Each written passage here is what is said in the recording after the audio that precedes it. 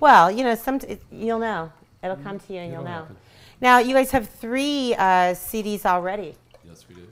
Mill Avenue Cowboys. Spitting into the Wind. And Perennials. Perennials. Yeah. You know which one's my favorite?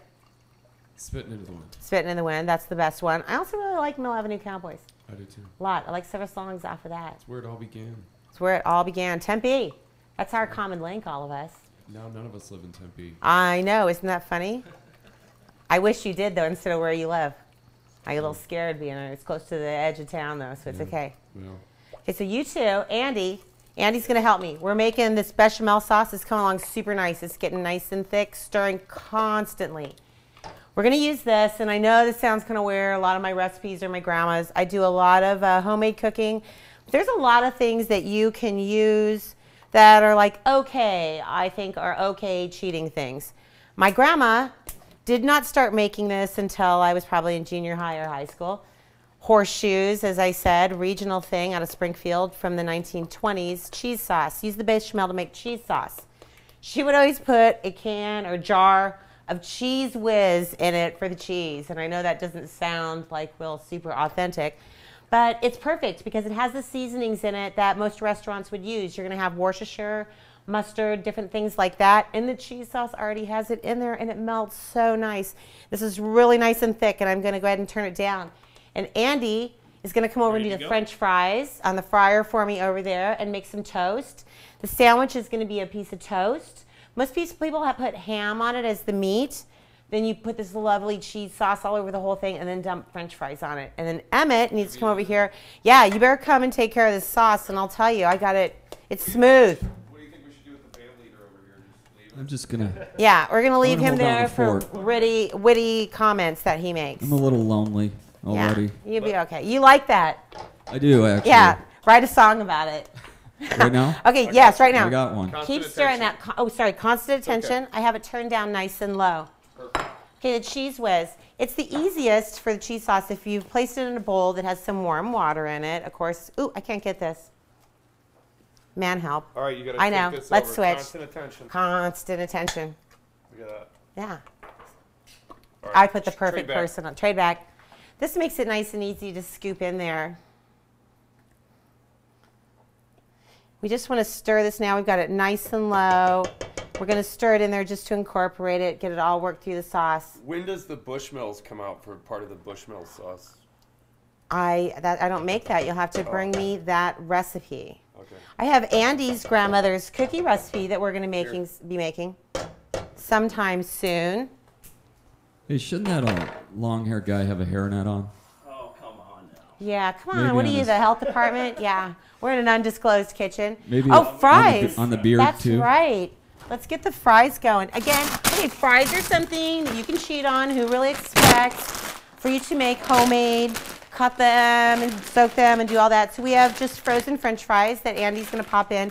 Crinkles are the best because it gives you a nice bunch of potato to have with the cheese sauce, and too thin, they kind of get lost with the bread and the sandwich. So you want to kind of have them thick crinkle cuts. If you don't have a neat fryer like I've got over here in my kitchen, you can do them in the oven. They're fine, but frying is glorious. Stuff that's fried is really good.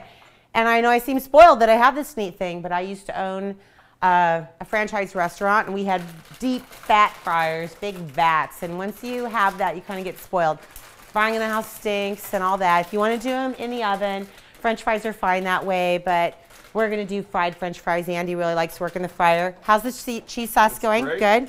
We got it Looks turned perfect. down nice and low. Okay, I want you to we scoot show 'em? over a little bit. We're gonna go over here. We're gonna wait, and Andy's gonna make toast, and Andy's gonna make French fries, and we're almost ready with all the stuff that we're gonna have for dinner. But I'm gonna make some desserts, and what I went ahead and did was I made an angel food cake, and I made cupcakes, 2 different flavors. Cake mixes, store-bought cake mixes. Betty Crocker is wonderful. I mean, you don't even have to know how to read to make a cake because they show you pictures on the box. There's no shame in using any of those. To me, the real thing that happens is when you put that frosting in a can on a wonderful cake you've made. I don't understand why anybody would buy those. So you should make your own frosting. And it's super easy. If you get a thing of contain, you know, pure C&H powdered sugar. This is a big 4-pound bag from Costco. I love Costco. I get as much stuff as I can from there. They only have these at the holidays, but you'll really go through a lot of these. Other bags are about 2 pounds and you like to use them, but the recipe is right on the back of the bag. And the only thing that goes in it is powdered sugar, milk, a little bit of salt, and butter. I mean, it's all really easy things that you've got. So you put that in and make it, and that's what makes the difference. That's what makes buying, you know, having a cake mix and all that. I've already put my 2 pounds of sugar in here, and I'm going to go ahead and put, as the package says, it would be 1 1/3 cups of butter. I'm making a double batch because I really like frosting, and you can always find somebody who loves a little tub of frosting. I have a couple of friends that when I make treats for, I find that I use a lot of frosting on them. I think cupcakes are kind of like a vehicle to get frosting in my mouth, and I like that. So I put quite a bit of frosting on cupcakes. Homemade frosting is really good too. People who say they don't like frosting, they like it. Got that in there. Salt. A little bit of salt like the recipe said. Melissa, when you say lots of frosting, you mean equal parts frosting to cake. Yeah. Which is unusual. Well, I think about those big cupcakes from places. They're really neat. They look so pretty, the great big huge ones, but you can't get it in your mouth and get a bite of cake and frosting without looking like a horse. And, you know, so I like to make little ones, and we'll show them when we get done. And not overflowing the cup when you fill it up, and using a scoop when you make cupcakes is really important. If you want them to look professional, use something that is a measured device so that everything is the same size. That ensures that they bake at the same rate as well. It's not just about, oh, they've got to be the same size. Let's go ahead and turn your burner off. Okay. They got to be the same size. It's really not about that. I mean, it's about, baking is science. And so if you have everything the same size, it's all going to bake at the same temperature. So. I'm just glad it's not math. Oh, it's the math too, and that's hard because I'm not good with math. I'm doing a double scoop of this in here because, again, I'm doing a double recipe. So it's a 1/4 teaspoon for 1 pound, 1/2 teaspoon. You got fries going, Andy? Got Good? fries going, toast is halfway done. And milk, it should be 1/2 cup of milk, but it kind of depends. You want to, as you make more frosting, you'll get more attuned to how much you need when it gets thick. Chocolate frosting is really easy to do this way as well. Oh, vanilla, that's the other thing. I'm going to do 2 little teaspoons of vanilla. It's a shame if you don't make frosting, if you buy it in a can, because this really doesn't take any time. I'm not going to put all the milk in. Reserve it. I'm sorry, this is going to be loud for a couple minutes.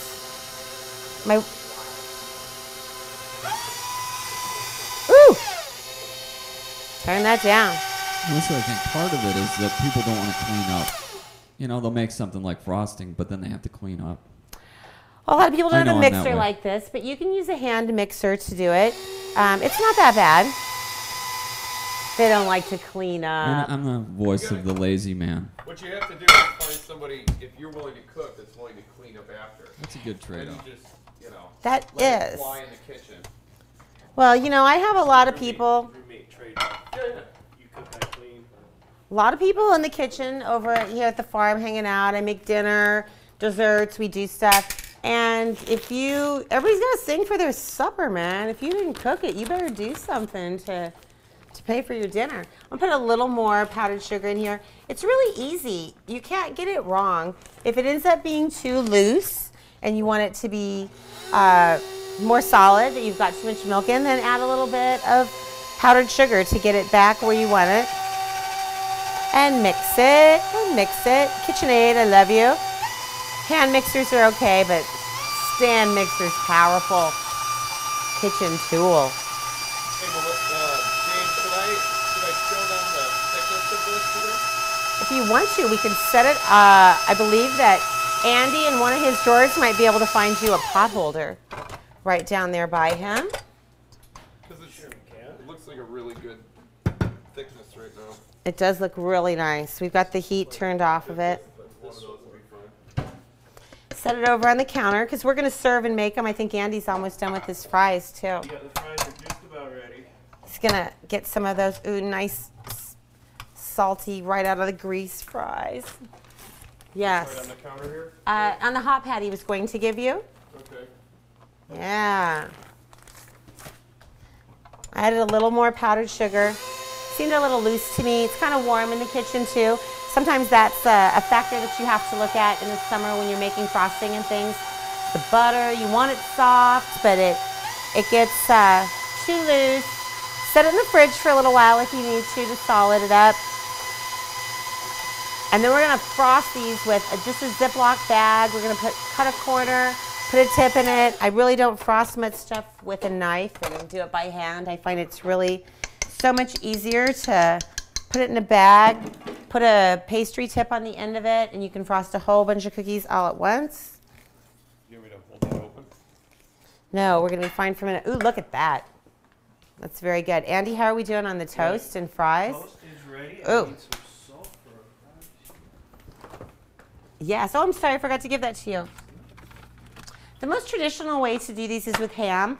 Although when you go to restaurants, they generally have, in Central Illinois, in the Springfield region, they generally have a ton of different meat choices. Some of them I don't understand why you would want in a sandwich. I'm a traditionalist about it, and I want ham. That's how my grandmother always did it. Let me have that plate of toast, if you don't mind. Okay. You want to come help with the sandwiches? Sure. All right. Happy to. I'm going to do the first one, and then you'll know how. I'll Okay. start frosting. Sliding off here. Yeah. I think I'm going to do four Each? pieces of ham on it. Yeah, Okay. make you a plate. Now this would technically be a pony shoe, which is what I usually order, a half order. A horseshoe would be 2 pieces, but that is too much for me to eat. Yeah, so go ahead, we'll plate some of these up. A ladle.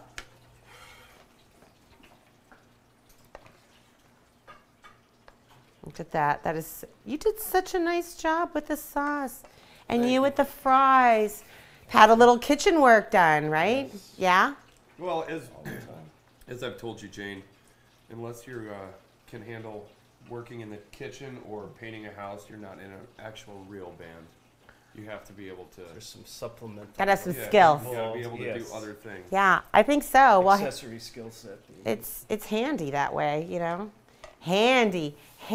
Speaking of that, Andy, Yes. I have a few projects I really need some help with too. I'd love to help you out with those. And I think there's a Enjoy lot doing of that. things that people would like to learn how to do, and they're overwhelmed by the process, but they're not really overwhelming. None of it's really difficult. It's just knowing what you need to do. You can simplify it, make it really easy. I'm just so glad to hear that because I've been working on my list. And we'll take some video of Andy demonstrating some stuff.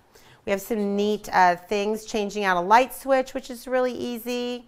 Some other things, some of my craft creative projects I do, I need some help. I can't do them all. All right, top them. Now you're going to take them when they're topped with cheese, Andy, and throw French fries on the top of them. Jane, did you mention why they're called horseshoes? I don't know why, Scotty, but Yeah. thank you for asking. I was just don't know wondering why. myself. I know that there's a little controversy of the origination of them, about who the original chef was with the recipe, because then it ended up being a dishwasher that came from that restaurant, and there's some allegations. Really? Yeah, it's quite sordid when you look it up on Wikipedia. I don't know. All I know is my grandma made these. We really started having them later. It wasn't a young thing.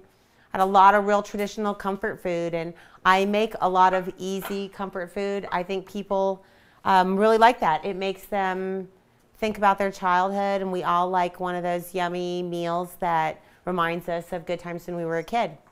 So, and plus, when I used to make this for my daughter when she was younger, I would always make steamed broccoli with it at the same time, because this is pretty much a carbo-loaded meal.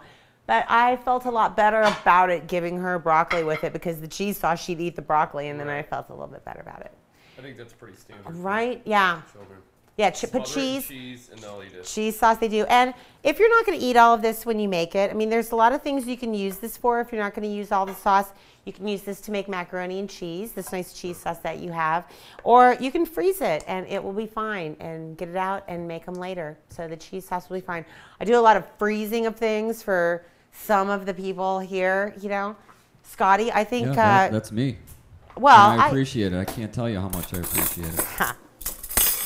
Okay, we've assembled some of those. Why don't you put that back on the stove for me for a minute, and I'm going to do a frosting thing really quick. We made the homemade frosting.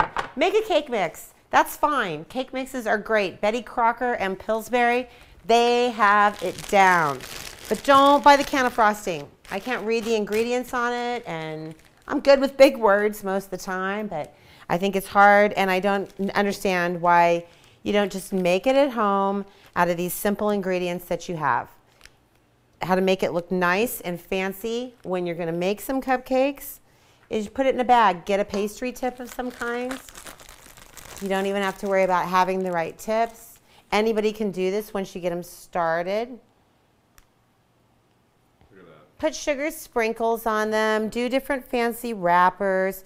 Everybody loves cupcakes. I do make them pretty thin, like Scott was saying, because then I can put a lot of frosting on them and you kind of have equal bites.